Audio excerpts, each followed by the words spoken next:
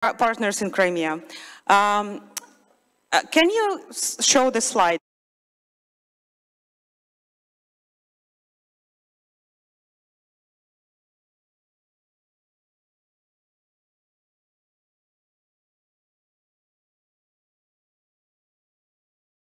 Because of all the organizational issues, to talk with every and each of you and to extract your knowledge, your understanding of what's going on.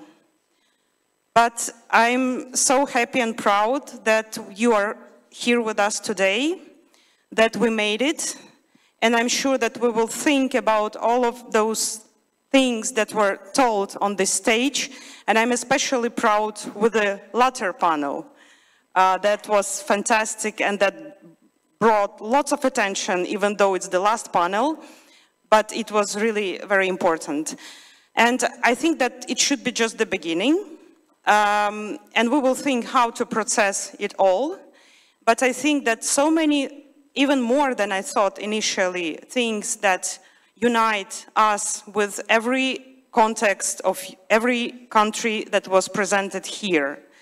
And we should work on this more, and I feel like maybe the main thing about this conference is that Ukraine is getting our subjectivity, right? So thank you for this feeling. This is fantastic, and I'm sure that it's not the last time that we meet, but next year, you know, please get prepared to travel to Crimea. Thank you so much. Thank you, dear colleagues. There is no time for closing remarks, but we do think it is better to have more space for questions, for discussions.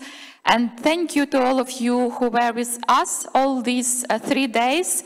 Our conference covered many issues, starting from food security, Wagner Group, energy infrastructure, international justice and human rights, left ideologies and how they reflect Russian invasion to Ukraine, and many others.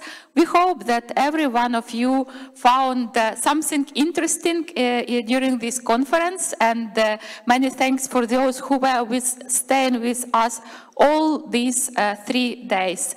And especially to the guests who travel from many countries, which are thousands and thousands of kilometers from Ukraine.